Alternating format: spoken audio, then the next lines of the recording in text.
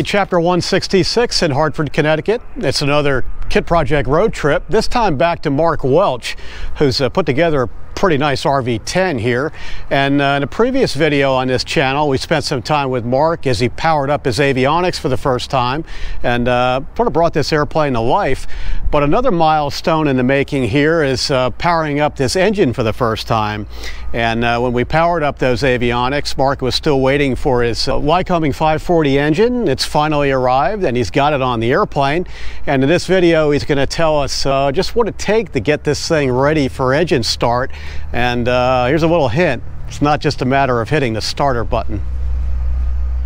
Well, since the last time we talked, we had fired up the avionics and things were going very well on that, but I was waiting for an engine. Finally, with Larry's help, the engine arrived in February, and I've spent probably most of my time between February and September putting all the components onto the engine itself. Obviously, when you get the engine, it's the core, and you have to put on things like the governor and all the various other components, the exhaust system, the wiring, all the cabling, you know, everything else to make the engine run. So I spent the better part of that time putting all that together. So finally, at the end of September, I had all that complete and I had the engine mounted, and I couldn't do much else at the house because the next thing was to put the wings on. So basically we got to bring it to the airport. So I think it was the last week of September. I ended up renting or having a moving company that does commercial moving of trucks and so forth come. They bought a huge 30 by 8-foot bed, articulating bed. They pulled the entire fuselage on, the wings still in their wing cradles, and all the other components onto the one thing and drove it down here. So that was quite an exciting adventure. So what I've done over the last month is put the wings on, put all the other control surfaces on, and the prop and everything, and we got to a point today where we're ready to start the engine because we're just, you know, we're coming to the end of the build itself. So we started out this morning, and of course we had a couple glitches. I had misunderstood what oil I should be putting in the engine, so we had to go back and put the right oil engine, drain it all out, putting it all back in, even in the oil cooler. And then we had to pre-oil the engine, which means you pull the spark plugs out and turn it over so that you get oil through all the systems and stuff, and check the pressure. That's a key thing, that you have to make sure the line to the oil pressure sensor is full of oil, so you have to add a fitting and drain it out there and stuff. Once we did that and we were sure we had oil pressure and that everything was moving, we closed it up, put the spark plugs back in, and then we did a little fuel test to make sure the fuel was going. Actually, I think we found a leak there, so we had to tighten a fitting up. And again, once all that was done, we did our first run. To my great pleasure and success, the engine started and is running very well. So we started to put it through its paces, and the first thing we did is try to move the prop governor, and we discovered that there's something going on there. And we've kind of determined that it's probably the fact that I ordered this propeller and it's been sitting around for almost 2 years before it went on the engine, and some of the internal components could have, you know, some of the oils could have gelled or whatever may have happened.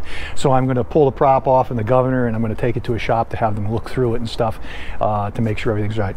But as far as the actual engine start and running, it seems like everything's working, all the sensors are working, we're getting good RPM, the brakes held, so you know, it's been a very successful day. So to expand on that issue with the oil, basically I had been advised, looking at the information that I had available for the break-in, to use a you know, like an Aeroshell 100 that had no detergents and stuff in it, I guess, for your original break-in period. So that's what I bought and I had put in there.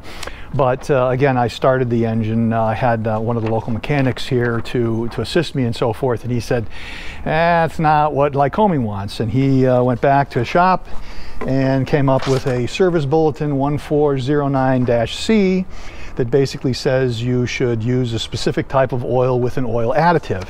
So we switched to a Phillips 66 Type M, and then we put in this specific Lycoming engine additive for the break-in period and stuff. So this is an FYI for anybody else that's starting and breaking in a new engine. obviously with the engines, you get it from Lycoming, it's been assembled, and in my case the Thunderbolt engine's been test run, but it doesn't have all the components that you have on it. It doesn't have the prop or the prop governor and stuff like that. They have their own stuff. So you typically will need to make adjustments like to the idle and so forth, and in our case that's what happened. We ran it originally. Everything is reading well on the Garmin system. Again, it's a terrific unit. It has all the sensors and they're all up and running.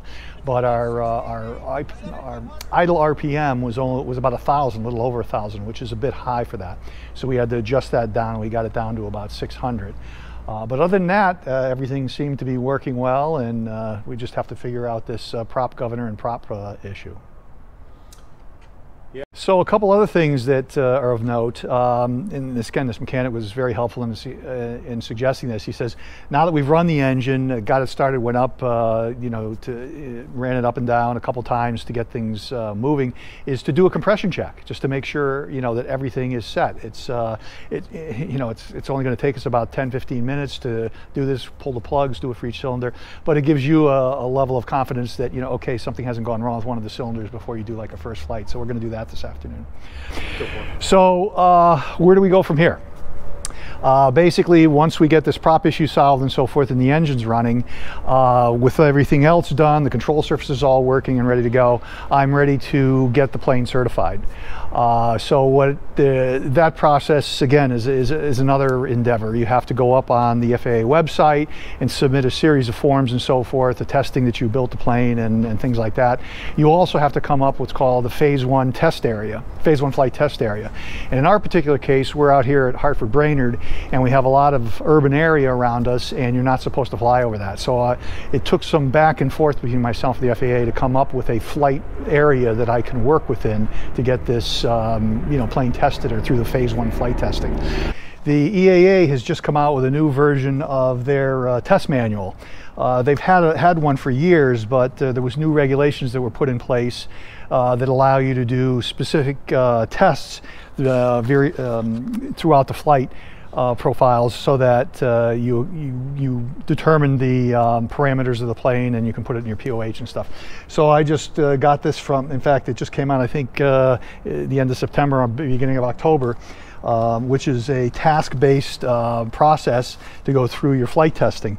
And as a matter of fact, the other day we did the first item on it, which is Card A, which is the fuel flow test.